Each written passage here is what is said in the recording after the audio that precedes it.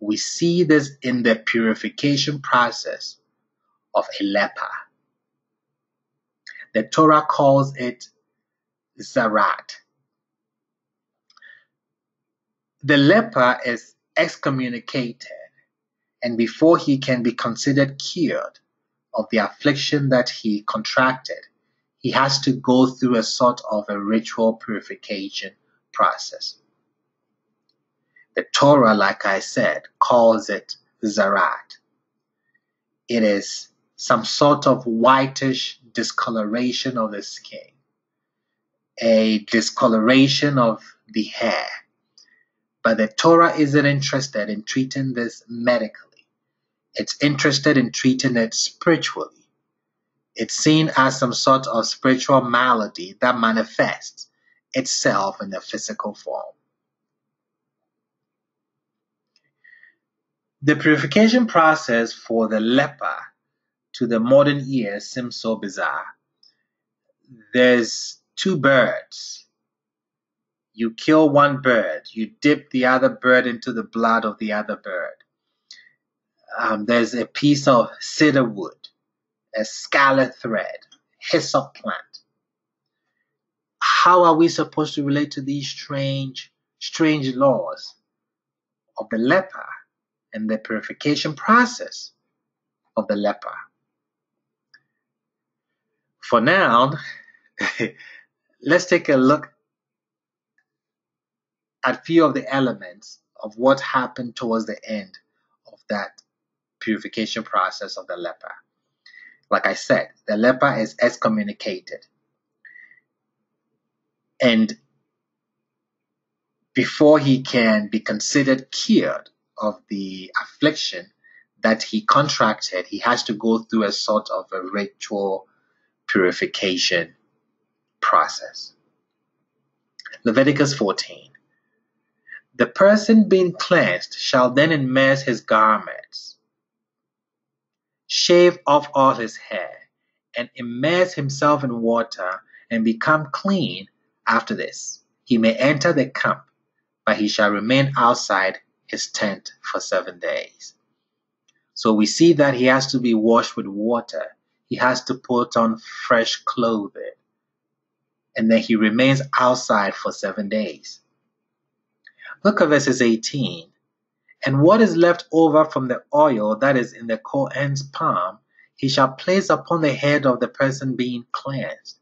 And the Kohen shall effect atonement for him before Yahweh. So we see the concept of anointing oil poured on the head of this leper, which is our fourth clue. Verses 20. And the Kohen shall bring up the burnt offering and the meal offering to the altar. The Kohen shall thus effect atonement for him. We have the fifth element, the theme of atonement. And he shall be completely clean. Let's go back to verses 14.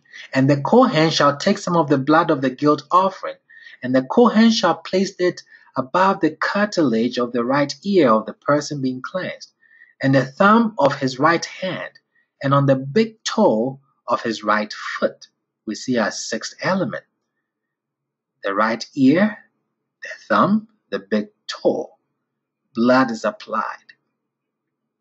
So when you look at the 6 elements or the 6 themes or the 6 rituals that is performed or that was performed during the inauguration ceremony of the priest, you see that the same thing is done for the leper. The leper had to wash himself in water, just as the Kohen were required to. The leper obviously didn't put on any special priestly garments, but he did have to launder his clothing. He actually had to put on fresh clothing before he re-entered the tent, just like the Kohanim. The Kohen took the oil that remained on his palm and he put it on the head of the leper. That's precisely what Moshe did to Aaron. Throughout the purification process of the leper, the verse tells us that the purpose of it all is for atonement. That's exactly what was done to Aaron and his sons in the induction ceremony.